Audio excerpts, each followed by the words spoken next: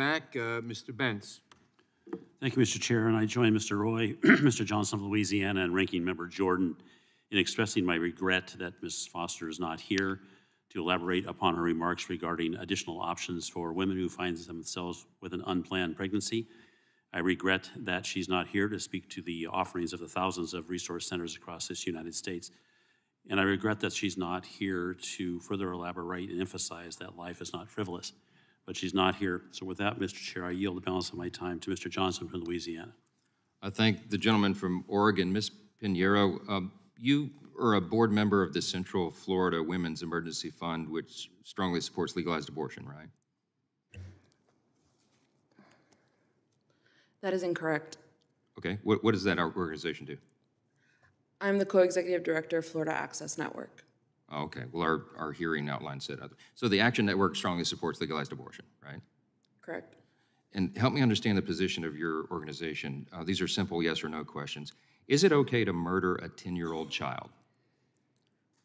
No one should be forced to remain pregnant if they don't want to. Is it okay to murder a 10-year-old child? Yes or no?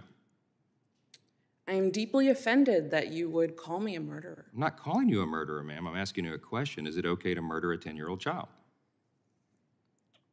This is about your organization's position.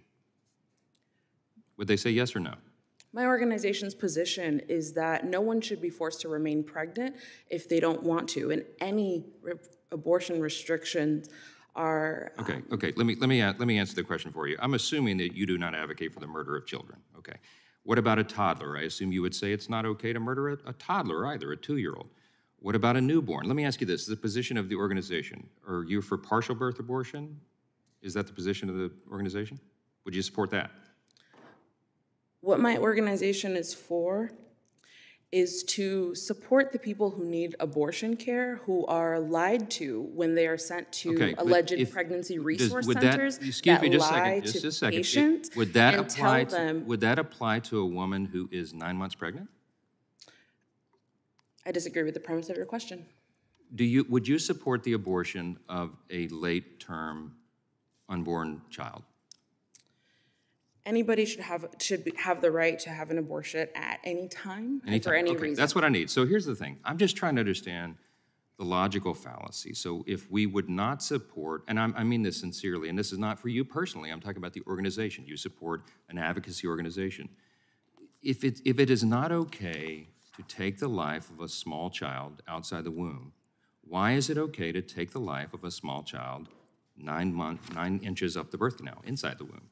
What is the distinction? Help me understand the distinction of that. I don't understand the question. If you would not support the murder of a small child, right? No one would. No civilized person would. Why do we support the taking of a life of a child right before they're delivered? No civilized person should support forced pregnancy. Does abortion take the life of something that's alive? No one should be forced to remain pregnant against their will. Ma'am, you're not answering my questions. Let me ask the doctor on this screen. Is it okay, or let me ask you this, does abortion kill something that's alive, take the life of something that's alive? Sir, the way that you're asking these questions actually intentionally invite violence and harassment to both of us, to all of us. I'm sorry, that is an absurd response. You're a medical doctor. Tell me if if there's an unborn child in the womb or not. Are we killing something that's alive? When you dismember something in the womb, is that a human being or not? It's a living being, yes or no? I'm here to talk about medical care. Yes, this is a direct question about medical care, ma'am. You positioned yourself as an expert on the issue. Are we taking a life or not? Is it a life, yes or no? What you are discussing is not the reality of how abortion care is delivered in this country. If we were in a courtroom, I would say that that's non-responsive. And I think we all know why you don't want to respond to that, because the obvious fact here is that you're taking a human life. It's a small human life. It's a human being.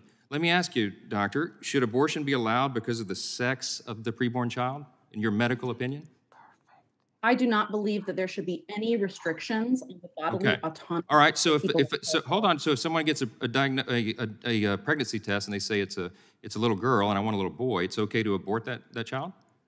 I have never seen a pregnancy test that tells you this. Would it be okay or not?